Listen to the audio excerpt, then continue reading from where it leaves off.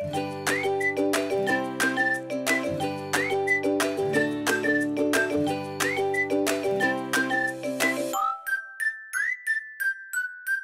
having a look at resistors in series and parallel, which is one of your formal assessments. And by now the learners should have had a chance to experiment and to learn about how to set up a voltmeter and an ammeter and about series and parallel circuits. Now, when they set up their series circuit to start off with, I find that it's helpful to have the circuit set up in a similar way to how their circuit is drawn, so that visually they can conceptualize the layout. Then with the voltmeter, they'll need to remember to keep the polarity correct, and then when they're measuring the terminal potential difference, to set it up in parallel over the cells. And then with each of the resistors, that they need to set it up in parallel over those resistors, again keeping the polarity correct. So for example, with the first resistor here, I can set it up and connect the switch and then take a reading. Now they'll also be practicing taking down their readings, which they then use in your discussion about how series and parallel works. Then the following resistor, remembering to turn the switch on each time to take that reading and taking down their readings. They should also have taken down what the terminal potential difference is over the cells. Then when they're taking their current readings, again, we're not going to do that in parallel, but rather in series. So we actually have to break the circuit where we are taking that reading. So for example here, and again keeping the polarity correct. So if I remove that lead, then positive to positive, and then negative. So this part of the circuit which is connected more closer to the negative terminal, and then we turn it on and we can get a reading, and if that reading is too low, then they can change which of the terminals they're connecting to. Then same thing over here, except we're going to have to break the circuit next to each of these resistors in order to get the reading. So I'll have to break the circuit there, connect it up again, keeping the polarity correct, and reconnect this part of the circuit here, and then turn it on and take their reading. I'm going to get a stronger reading here, so I can actually get see a bit more of that needle movement and actually get a more accurate reading.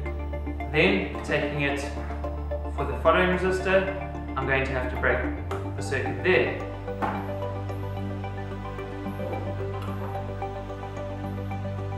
And take my reading and write it down, and so on and so forth. Then when they set up their parallel circuit, again it helps to keep the resistors in order and to mark down. They can even write on these whiteboards with a whiteboard marker and then clean that off afterwards, just so that they don't take down the wrong reading. All you have to do is pop them off,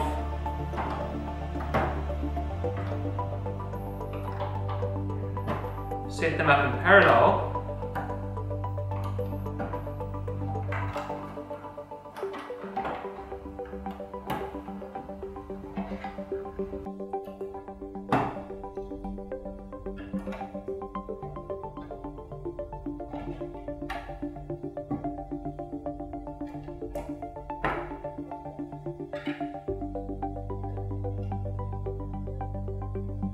so we set it up in parallel. Make sure that it's in a similar pattern to the circuit diagram, and then again we use a voltmeter and ammeter. We'll start off taking the terminal potential difference, the voltmeter in parallel to those cells, and then taking it in parallel over each of these resistors. I'll quickly illustrate that to you. Again, keeping the polarity correct. And I'll need to connect it here and then turn that switch on. Then connect it, turn the switch on, take down my reading.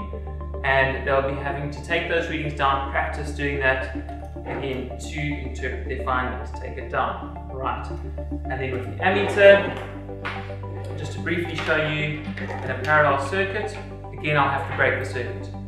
So I can break it here for the entire circuit, and then for each of these resistors, I can simply break the circuit next to that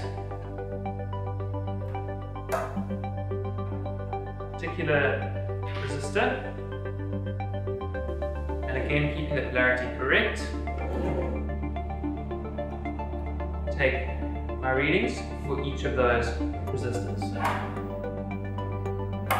And there you have it, how to set this up for the series and parallel activity. The important thing though in this activity is to get accurate readings in the tables, and they can do this a few times until they are comfortable with their readings, and then once they've done that, to then interpret those readings in terms of which one is a current divider or a voltage divider, whether the current is going to be stronger or weaker in a series or parallel circuit.